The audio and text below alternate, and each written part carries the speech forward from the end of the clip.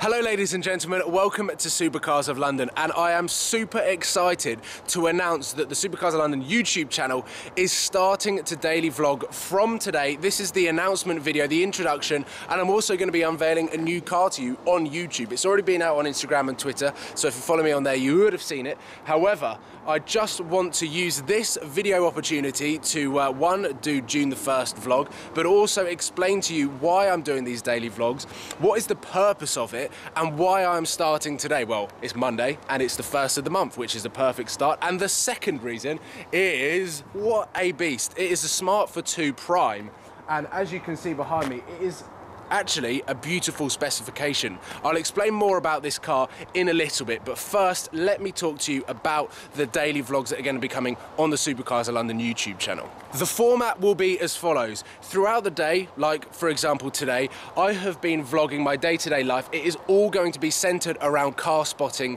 in central London. Now, over the last 6 to 12 months probably, I haven't been in London as much as I would have liked to have been. Cars haven't been that great. I've been following all of my friends on Instagram and YouTube, and the cars, yes, there was a Zonda 760 VR, I think it was, and a couple of LaFerraris, but from what I gather, the verdict has been that it's been quite quiet. So I'm going to head into central London, track down some supercars, and try and liven it up a bit with this beast. The daily vlogs are always going to be centered around me going into central London and finding supercars, and because I haven't been supercar spotting that much over the last sort of 6 months or so, then I thought that it would be the perfect opportunity to get myself back into the supercar spotting. I'm stuttering now, it's sort of a tongue twister. So for those that have missed the supercar spotting videos that have been on Supercars of London, then this is going to be the perfect introduction to 2015 summer. Those that have been following my channel more recently and haven't looked back at some of my old videos, this summer, or every summer in London, loads of supercars come over from the Arab states, Dubai, United Arab Emirates, Qatar, Saudi Arabia. They all come over in incredible cars, fancy colours and very loud exhaust systems.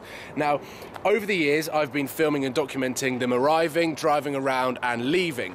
And over the last few years the media have really picked up on the argument between the residents and the cars that are making a lot of noise. And this argument has been going on for the last 2 or 3 years. So I wanted to, rather than put the spotlight on the cars or the residents or the argument or the media attention as a whole, I want to take you behind the scenes of what it is actually going to be like supercar spotting in London. I know that there's the point of view vlogs from Seen Through Glass, and also myself, I've been doing a bit of behind the scenes vlogging in central London this year of what it's like to see cars, but I want to give you that real feeling that you're on the journey with me, you're on the hunt with me, whether that's going to be I've got a text from someone, or on Instagram there's a live update, or whatever it is. In central London it is the busiest time of year to see supercars, so that is the reason behind my daily vlogs. On a day-to-day basis I'm going to be vlogging throughout the day and uploading the following day, so it's always going to be a day behind, but follow my Instagram and Twitter, Wallace PJW, for all of the live updates as and when they happen. That brings me on to this car. Now, you may remember I went to Mercedes-Benz not so long ago with Tom Exton, TGE, who has got the blue M3 and is currently in the process of buying a new car. However, I went into Mercedes-Benz World and went straight to the smart car and looked around the new shaped smart car. It's pretty much the same dimensions as the old one. It's a little bit more bubbly, and to be honest, I think it looks better. It looks a lot more refined. What I'm going to compare it to is the baby blue Fiat 500, which is owned by my girlfriend and has appeared a few times on my YouTube videos when I'm not driving the R8.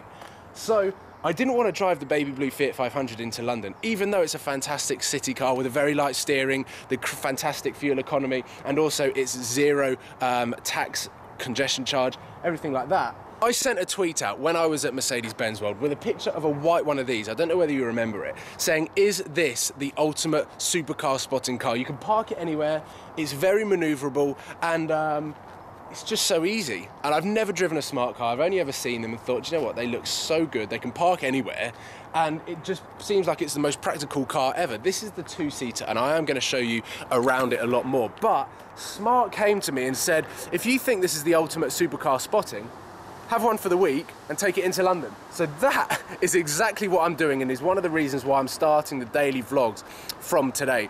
From today until next Monday, I have this car every single day, so I'm going to be taking it into central London and working out whether it is the best car to see supercars. Now, there's a few things that I've already learned from this car, driving it for about 2 or 3 hours and vlogging as well. One, the turning circle is ridiculous. I've never seen anything like it. What I'm going to do now is put the camera down and film it for you.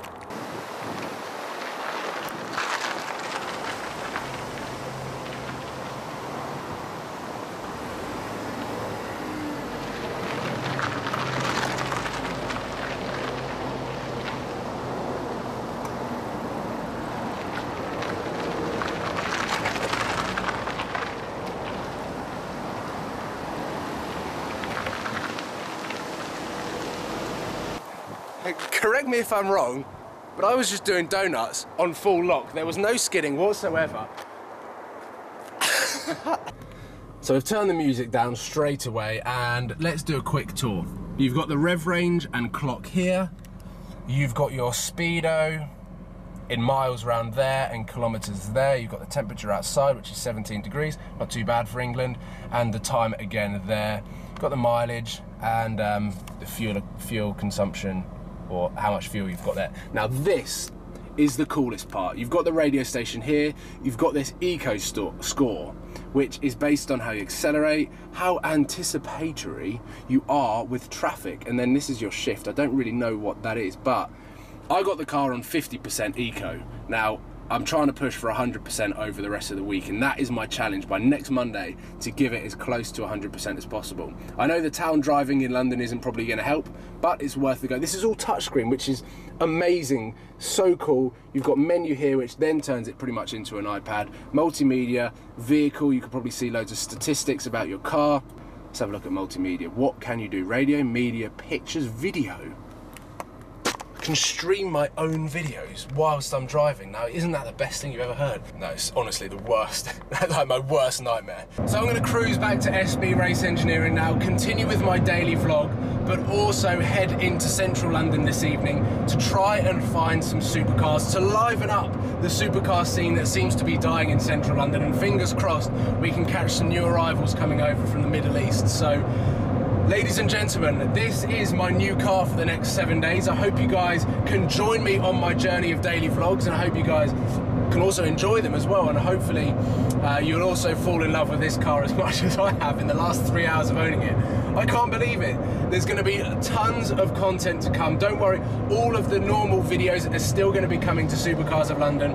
I'm hoping to upload the daily vlogs around 2-3 o'clock in the afternoon, and upload the normal Supercars of London videos coming at 6-7 o'clock in the evening. And I'm creeping up on 1,000 videos as well, so I'm not far off.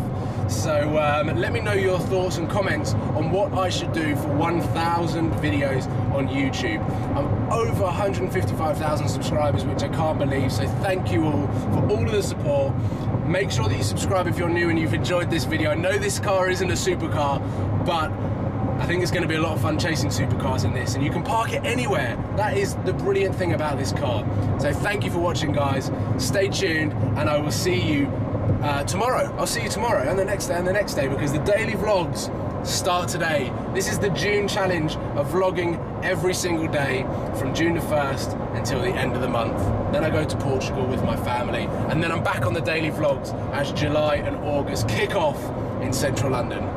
My car so that you can... See how slow it is. Let's go. Here we go.